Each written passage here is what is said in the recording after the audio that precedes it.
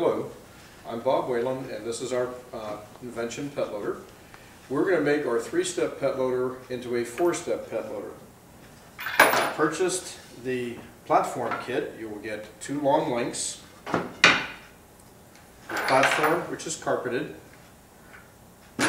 and the hardware, nuts, bolts, and washers for the assembly. First, take your 3-step pet loader, laying it flat on the table.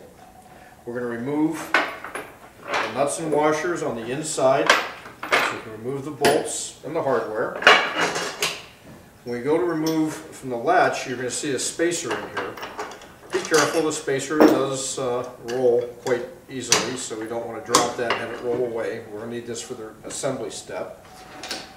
Remove the bottom platform. Now we're going to keep the bottom platform close by because that's going to remain the bottom platform.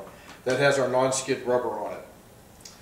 Now that the pet loader is in position, we have to remove the short link on each side where it's closest to the black knob on the latch bar. We're going to take our platform, our new platform, into this position.